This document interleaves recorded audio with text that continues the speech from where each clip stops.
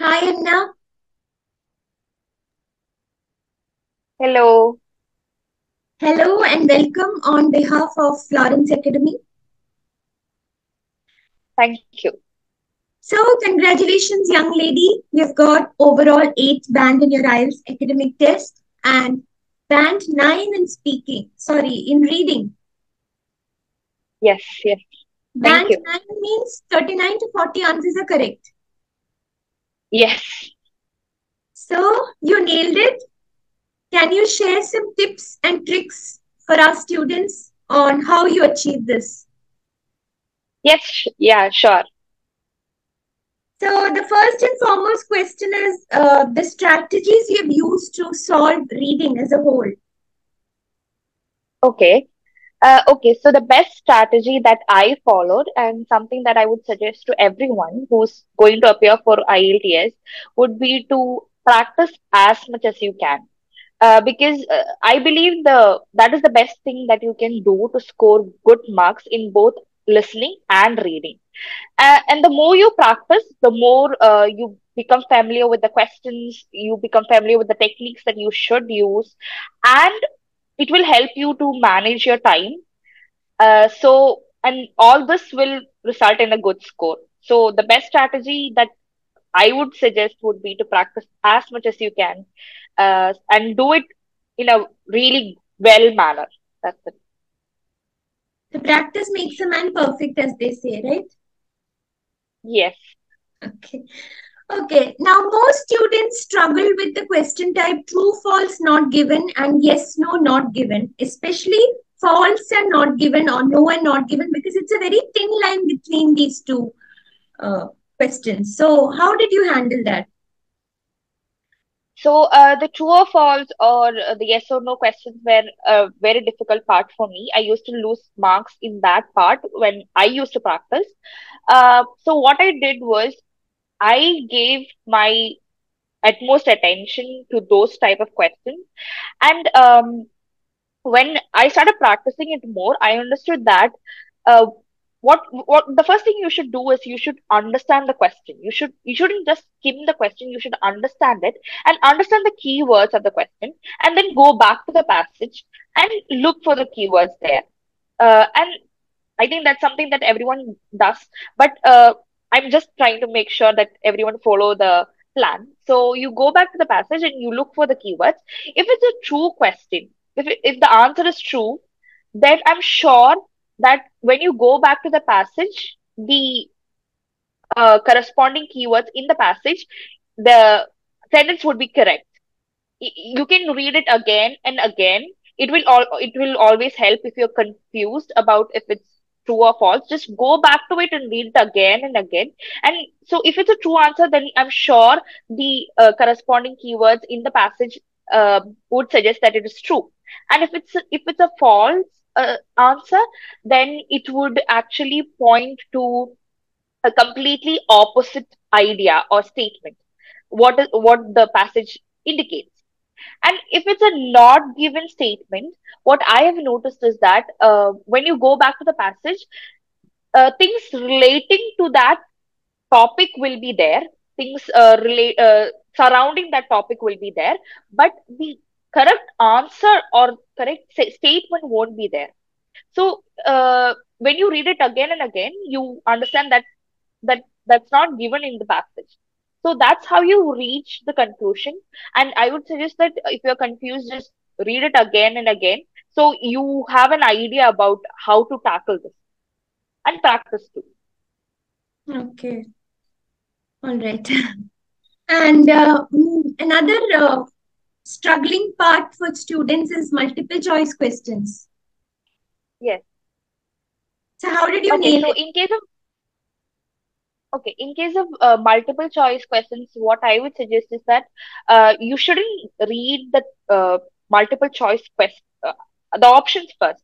You should just read the question and see the keywords, go back to the passage, find out where the keywords are, and then at least read at least maybe your 10 sentences surrounding that keyword. So you get an idea about what is happening around that passage. Because if you just read maybe one, two line, maybe you might be wrong. The conclusion that you reach might be wrong. So I would suggest to read maybe a whole paragraph surrounding those keywords and then come back and read the question again and the corresponding multiple choice questions. And that worked for me, and I used to get the right answer when I do this. So that is a strategy I used to follow. All right. Okay. Another thing many students ask me is about time management. How to manage time effectively in the reading module, because there are 60 minutes and 40 questions, and each passage is very long and tricky. So, how did you do it? In case of time management, what, as I mentioned at the start of this interview, what I would suggest is to practice as much as you can, because the more you practice, the more you can manage your time and understand uh, how much time it would take for you to tackle passage one or passage two or passage three. And also, the more you practice, you will understand what kind of method you want to follow.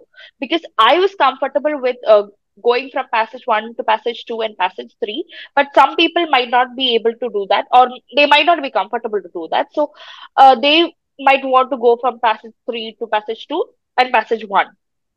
I found that when I followed the one, two, three format, I could comfortably do one and two and relax, so that when I get into passage three, I am more relaxed and confident about how to tackle that.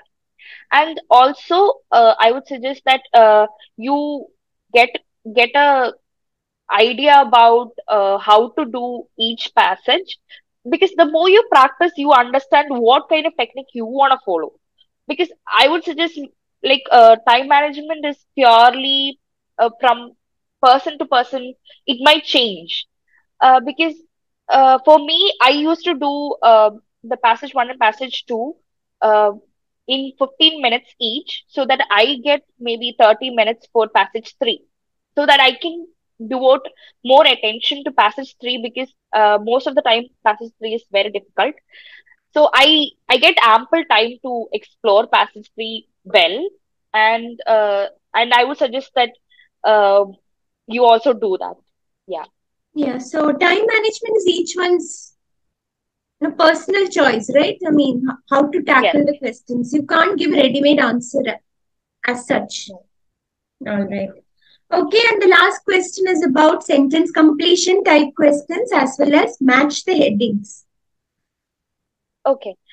So, in case of this was also a tricky part for me. I used to lose most of my marks in that part. But what I did was, I read the questions, or I read the headings that are given in the question paper first, and maybe read it once or twice, so that you get an idea about what is going on, and then come back to the passage.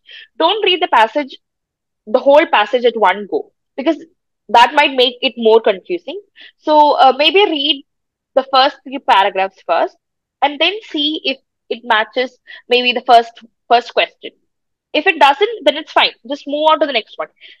I would suggest follow that technique in the whole reading session, because if you don't get one, just leave it there, go to the next one, because the more you spend time on one thing, the more time you lose.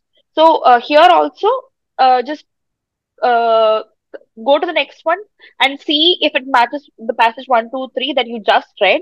If it doesn't, then it's fine. Just read passage maybe four or five, and then repeat the same process. Don't read the passage at one go. Just take one question, maybe read one or two paragraphs, then go to the next one. And if you if you think that this heading might be for this passage, even if you're confused, just write it down, because then it might help in the end. Even if you're just confused, just write it down. If you're not confused, if you got an answer, then it's fine. Just write that also. But even if you're confused, just write it down, because then you can, at the end, you can maybe think about how it all comes together. And this is the technique I followed, and I found that this was easier for me to do. Okay, Anna, I guess we covered it all. Thanks a lot for your Okay. time. And all the best for your Thank you. future endeavors. Bye bye. Thank Take you care. so much. Bye. Bye.